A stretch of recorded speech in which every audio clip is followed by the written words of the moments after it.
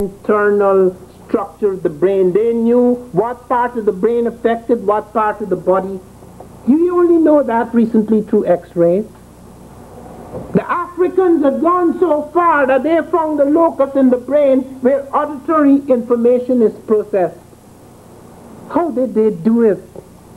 It's a different kind of thinking, a different kind of mentality. How could they face these impossible?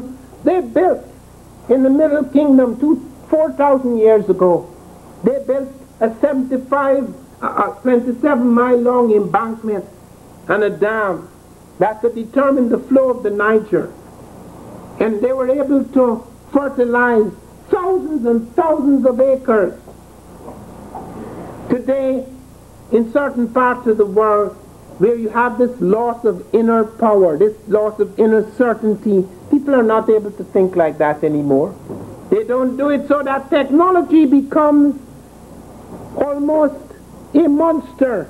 We live in a world where, although we have technology that could send machines flying out into space, we have turned it almost upon ourselves, so that we've actually bored a hole in the curtain of the earth.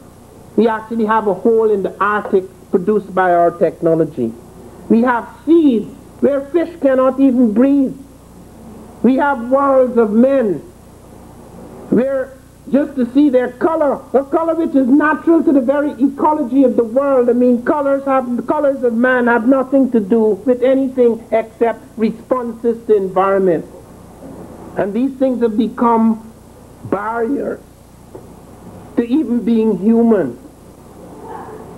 When you look at these things, you become aware of something else in the Egyptian. It wasn't just his technology. It wasn't just his technology.